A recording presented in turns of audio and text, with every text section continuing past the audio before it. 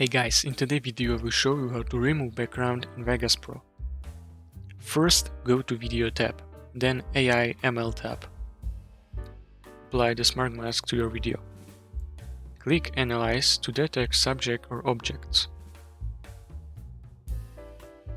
Adjust confidence for specific focus, lower for details, higher for main subject.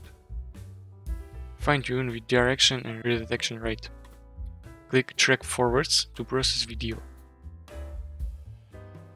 Review and use correct mask for poor detection. Click Create Mask. Explore mask option invert, blend mode, bit height, angle, opacity, and feather. Add new video track below and insert any background using media generators. Adjust blend settings for desired effects. And that's it. If you found this tutorial helpful, please consider subscribing and like a video.